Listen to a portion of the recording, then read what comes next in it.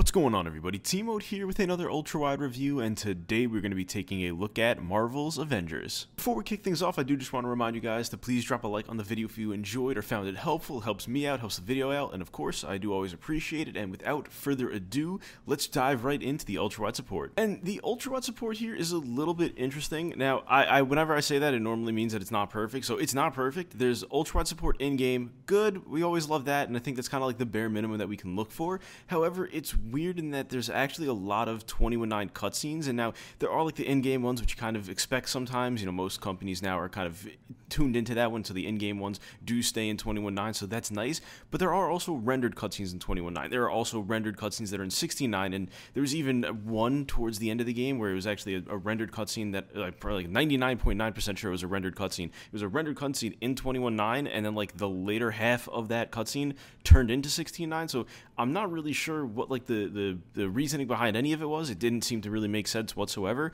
The cutscenes looked fantastic in Ultrawide, and the ones that didn't, you know, were fine. They had the black bars on the sides as normal, and you know, it's fine. The game itself is fine in Ultrawide. It's definitely not something that's like a, you know, like a Forza Horizon 5, which was last reviewed on the channel. You know, it's not like needed to make the gameplay experience significantly better, and kind of like you need to play it this way to really experience it in depth. But it's nice. It's nice to look at the game in Ultrawide. It's a really good looking game, and that will bring me on into the graphics. And when it comes to the graphics, I want to say that Avengers is kind of like a rung or two below Guardians of the Galaxy. It's a really, really beautiful game, but it kind of just misses on a few different aspects. The character models look good, but there are certain aspects and moments where they just don't look great at all. The environments look good, but when you get up close to them, sometimes they don't look good at all either. One specific example that I could personally think of is like at the beginning of the game, obviously Bruce Banner's in this, you play as the Hulk during the game, his beard is like see-through, but like you can see that it's supposed to be there, and he's supposed to have this kind of like gruff look, but it's just like, it's a see-through beard.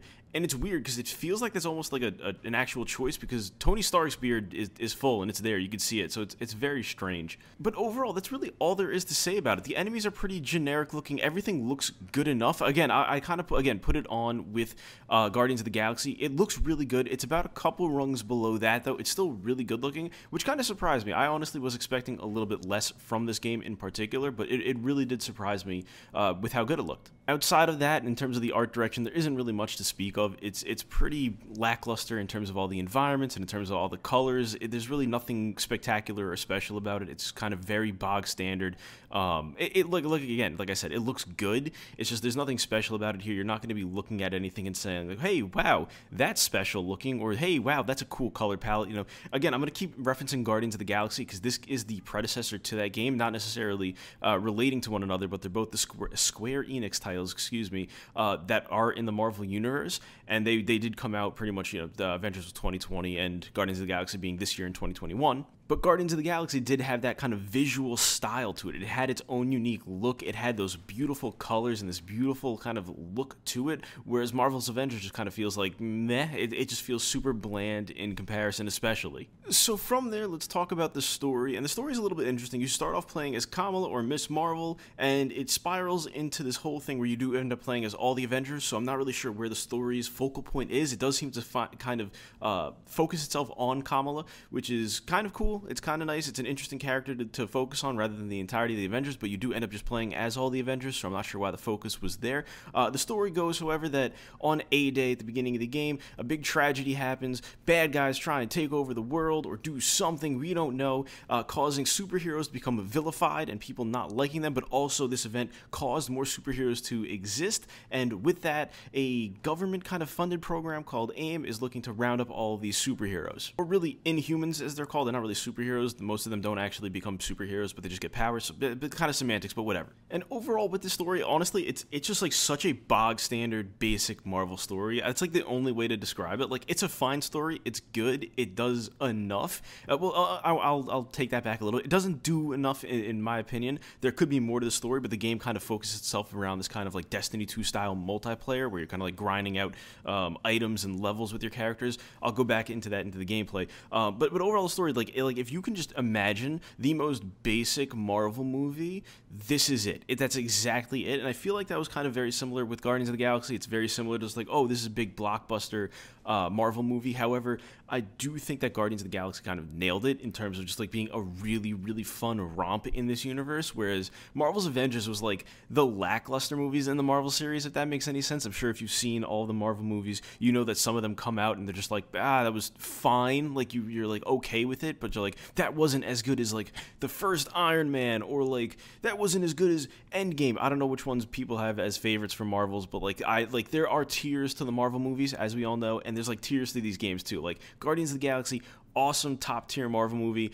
Marvel's Avengers is like bottom tier Marvel movie. It's still fine, it's still good, it's got enough of an interesting storyline to keep you kind of intrigued and involved, but there's nothing surprising. There's nothing where you're kind of going to be like turning around and being like, well, my perspective has changed or anything. Like, it's just like super standard Marvel stuff. It's again, bottom rung when it comes to Marvel stuff. So, you know, nothing here that I think is going to really draw anyone super into it, which I think is actually kind of a big thing as we move on into the gameplay. And with that being said, the gameplay here is a mixture of fine and just not great. So like I said, it's kind of in the style of a Destiny 2 multiplayer thing where you can kind of go on missions and you can either go alone or bring friends, or I think you can open up to like random people. I'm assuming you can. I never tried to do that because I don't like playing with random people. They tend to ruin the online experience, but if you are someone who likes that, you can do that here. It's fine. Again, the combat itself is fine. It feels like Guardians of the Galaxy, but worse. So like that's kind of your baseline. If you went out on my recommendation to get Guardians of the Galaxy and played that, this system is worse. It's still kind of the third-person fighting. You still have your dodge, your attacks, different moves and abilities for all the characters, and it's so bland and so boring and so repetitive. It's really nothing special, and honestly, it's a little bit clunky. I never felt myself like super in control of these characters, and it left me leaving a lot to be desired. Like, I want to feel like I'm controlling the Hulk. I want to feel like I'm controlling Iron Man. I want to feel like I'm controlling Thor or Ms. Marvel, but no, you feel just kind of like you're controlling random generic character with generic power, but they all do kind of basically the same thing. So there you go. It's super basic, super generic, and kind of disappointing in that regard. And when it comes down to like the level grindy Destiny 2 style gameplay, that's not my style of game. If it's yours, maybe you'll like this, but I don't think so. Like, you don't get anything that changes the character's looks. Like, you don't get new outfits or new things like that. You don't get new abilities. Like, you just get items that level up your character, and you just keep fighting with this really boring and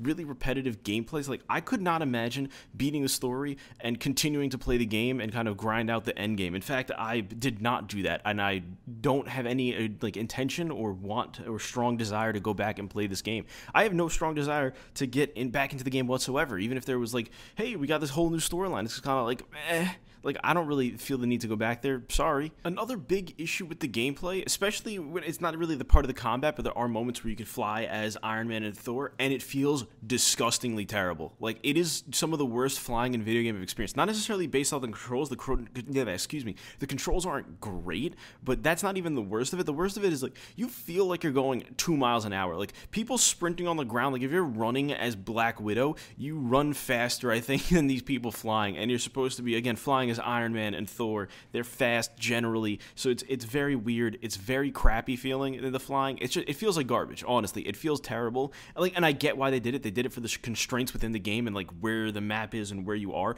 Whatever, I get that. It just still feels terrible. It's awful. It's as bad as like humanly possible. Like, it is honestly as awful as they could have made the flying. It feels terrible. So moving on from there, we will dive into the sound, and overall the sound really is an excellent, just marker on it. The music is fine. It's really great. It's got the kind of super cinematic, awesome, orchestral, whatever you want to call it, music. Works really well. The voice acting, honestly fantastic. There's really nothing here that I've listened to and thought like, wow, these voice actors, like, no, they all did a really great job. Every voice actor really did a really fantastic job to sell their characters and make them very believable. In fact, it's very hard when it's like this because you do have voice actors competing with real life actors, and the movie's kind of simultaneously going on. Like, the Avengers series is not far removed. It's not done. There's still more movies coming out, and these actors all in their spaces, and none of these voices felt out of place. None of them felt like they competed heavily with those actors and made you feel like, that doesn't feel like the movie or something like that. Like, they really did a great job picking out the voice actors, and it really did work well. And overall, just like the in-game sounds, they're fine. There's, again, it's always like nothing special with most of these games. All the sounds just sounded okay. Hitting enemies sounded fine, maybe a little bit soft from my liking. You know, if I'm hitting someone as the Hulk, I want there to like feel like there's an impact. I want to feel an impact, and you just don't kind of feel it at times. I think they tried, but it left feeling a little bit soft. But overall, the sound here is good. It's not a down point of the game, that's for sure. It's not a super big highlight outside of the voice acting, which I think, again, in the context of they're kind of competing with actual movie actors that are simultaneously playing the same characters, it felt really good, honestly. So I give them props for that. Also, side note, now that I'm thinking about it, you know, this is what happens when you don't do a script. I do want to mention that as far as the story goes, it was a little bit short for my liking. I do wish there was more story. It felt a little bit long at times, but I think that's mostly just because the gameplay dragged it out. But as far as the actual depth of the story goes, I would have loved to see more of the story. It definitely left me wanting more. Like, it didn't feel like there was enough, and I think it was hindered a little bit in terms of how long it felt by the really not so great gameplay. So overall, what does that all mean for Marvel's Avengers? Well, in my opinion, it's something that doesn't live up to the hype, and I think the initial release of the game was kind of a really big indicator of that. It did not hit any of the marks. It was very, very different from Guardians of the Galaxy, which I think hit every mark that it was looking to do. So it's not that great for me. I think the mediocre gameplay, the short-ish story, while decent enough, doesn't make anything special happen, and doesn't really. It's not something that I think needs to be experienced. You know what I mean? There's stories out there in terms of games like Deathloop, for example, which I reviewed recently as well, was like one of those games where you kind of like almost need to experience it because it is just so unique and interesting.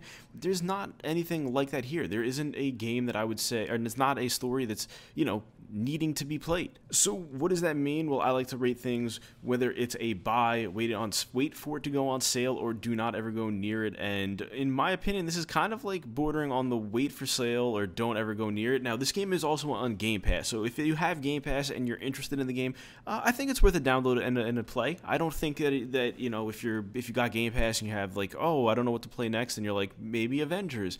I think it's kind of worth it. I think you'll you know, for, you know, again, being on Game Pass, you're not really spending any extra money, so I'm not going to say it's free because it's not free, but it's part of your subscription to Game Pass. It's worth it. It's worth trying it out, seeing if you like it. I think, you know, you'll probably experience the story and maybe be done with it if you really like Marvel characters. I should say, I was going to say Marvels, but if you like Marvel, you'll probably enjoy the story enough to want to download and play it. If you don't have Game Pass, I don't think, even if you're a Marvel fan, this may be worth it for you, especially not at full price. At $60, absolutely not. Scratch it. It's not. Don't even go near it. It's not worth it at all, unless you like have a bunch of friends that you're going to play with and you plan on dumping hundreds of hours into it. I really don't think it's worth the full price. On sale, sure. Again, if you're a Marvel fan, sure. I think if at that point you want it on sale, it looks interesting to you, I think it's worth the investment at that point. You know, you'll maybe get, you know, 15 hours out of it. Maybe you'll go a little bit deeper than I did. You'll play a lot more than I did. So I think at that point it's worth it. Now, if you're not a Marvel fan and everything I've said to you kind of like concerns you a little bit, then I would stay away from this game at pretty much at all costs. I don't think this is for you. If you don't have friends to play it with, if you're not a big Marvel fan, if you're kind of worried about the gameplay being repetitive, boring, and not great, along with just a kind of mediocre story and weird mission structure, yeah, this isn't going to be for you, and I would advise you to stay away from it. It sucks. However, I did kind of go in reverse. Square Enix did release Guardians of the Galaxy after Avengers. I did Guardians of the Galaxy, then Avengers, so I'm kind of coming from a little bit of a saltier perspective where, like, I saw what Square Enix can do. They crushed it with Guardians of the Galaxy. That game was awesome. Like I said, and I still stand by this, Guardians of the Galaxy, for me, is like game of the year right now. It's my personal game of the year as of right now. And I stand by that. As far as Marvel goes, it's not even like on my radar for any kind of like consideration of anything, and it's kind of like a weird jump to see. So kind of going from something so great to something mediocre by the same company doesn't feel good, especially when it's all the same universe and like all that stuff. It's like, you know, it's weird. It's just weird for me. So that's my recommendation. If you're a big Marvel fan and you have Game Pass, get it, play it on Game Pass. You'll probably enjoy it enough. If you're a big Marvel fan and you don't have Game Pass, you don't plan on getting Game Pass, probably wait for its sale, and you should feel okay with it. If you're not a Marvel fan, and like I said, the things that I said kind of worry you and you're not a huge fan, avoid it. It's not worth it. I don't think you'll really have a great time with it. And that's it. That's my recommendation. And with that recommendation, that is also the end of the video. So I do want to thank you all for watching this long. I do appreciate it. Thank you for all the love and support. It really means a lot to me. I just can't tell you how much I appreciate it. Obviously, drop a comment if you played Avengers, if you like it, if you hate it. Give me your opinion on it. I would love to hear that. And also, don't forget to drop any games that you'd like me to try out and review on the channel. With all that being said, guys, I have nothing else to say. So I just want to thank you all one last time. And of course, as always, I will see you all in the next one. Bye, everybody.